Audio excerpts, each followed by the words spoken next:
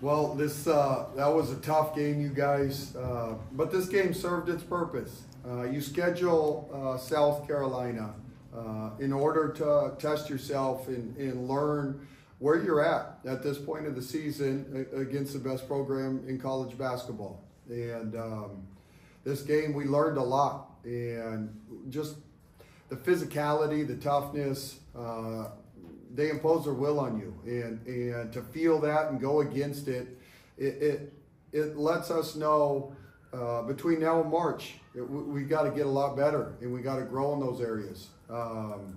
And credit South Carolina for doing a heck of a job today and playing a great game, and they made us uncomfortable, and they imposed their will, and we couldn't get in any offensive rhythm.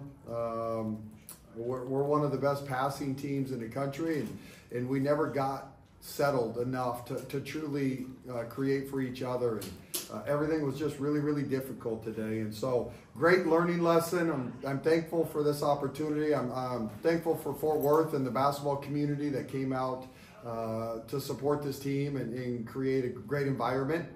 And we'll watch the film and learn and grow and get better and keep moving.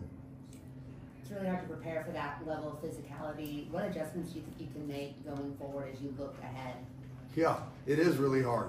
I mean, we played NC State and Notre Dame that are two really good teams, and they weren't this. And so you can't really, you gotta go compete and lace them up and play against it and feel it. You can't duplicate this in practice, especially their depth. They got 10 bodies that are all big, strong, and talented and deep. And so the only way to really learn from it is to play these kind of games. And so I'm thankful that Coach Staley was willing to bring her team here on a neutral site and come compete, even though it's not a neutral site. You mentioned the physicality. South Carolina's length also looked like it was pretty disruptive. 20 turnovers and they got 30 points off of those. Again, what was it about that length that made things difficult tonight? Yeah, defensively, one, they do a great job obviously preparing their team. They're long and athletic, and they got all sorts of tips, deflections, and got those things lead to transition buckets. But that's controllable. That they expose something. It's not going to be easy. You do got to pivot. You got to ball fake. You got to be able to get open and swing the ball. And we weren't able to do that. And that's credit to them. At the same time, that's controllable. That's an area we're going to get better at. And so I'm thankful for that learning experience. Even though it's painful and no fun, I'm thankful for that. Sedona didn't have kind of her normal stat line. Was it something that they were doing? You mentioned the physicality and things like that, or did you just feel like she just wasn't on tonight? Yeah, Sedona struggled, and I'll take the blame. Obviously didn't do a good enough job finding ways to get her the ball. We didn't do a good enough job helping her, and so we need her to play better. But I'll take the blame and got to figure out how to use her better in these type of games so that she can have a bigger impact. Hailey, you guys have a long time, a week before you play another game. What's kind of your message to your team? How do you guys bounce back up after this? Yeah, I mean, we had to have a positive response. It's early in the season, and, we had a lot of self-inflicted wounds in this game that were we just played on our heels, and we let them be the aggressor all game long. And, that's something we can fix. So that's the good part about it. We can have a mindset shift. We're going to watch the film. We're going to learn from this, and, we're going to get better, and hopefully we get another shot at a game like this later down the road. You talk about playing on your heels. Why do you feel like you guys were on your heels tonight, not able to take a step forward? Yeah, I mean, it was a big game. It was, on TV. We have a new group that hasn't experienced a ton of these moments together yet. And so I think we got a lot of actions that we normally get, and we just were a little off. Our shots were a little off. We threw the pass a little too late.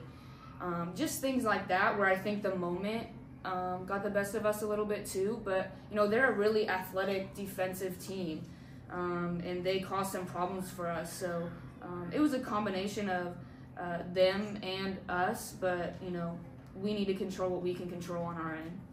Hailey, the physicality's been mentioned. From your standpoint, just what did you see and experience with the physicality side? Yeah, they made all my catches tough.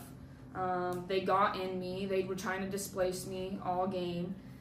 They were trying to speed me up. And, I figured it out a little bit in the second half. Obviously, not enough. But it happens, and all I can do is learn from it and be better for my team. I can't have 5 turnovers in the first half.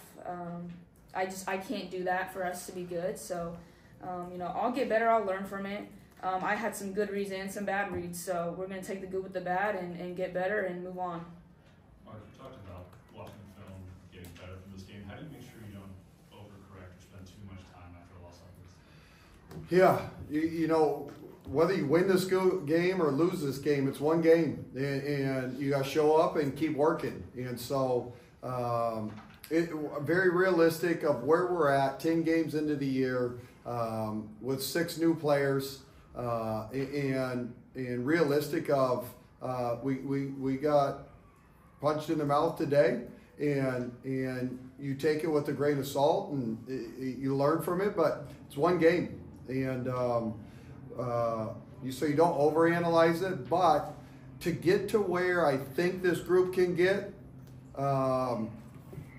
this is a great experience to get to learn from it. You can't duplicate this in practice. So this is healthy. It's good for our growth and for our journey this season. Any final questions? All right.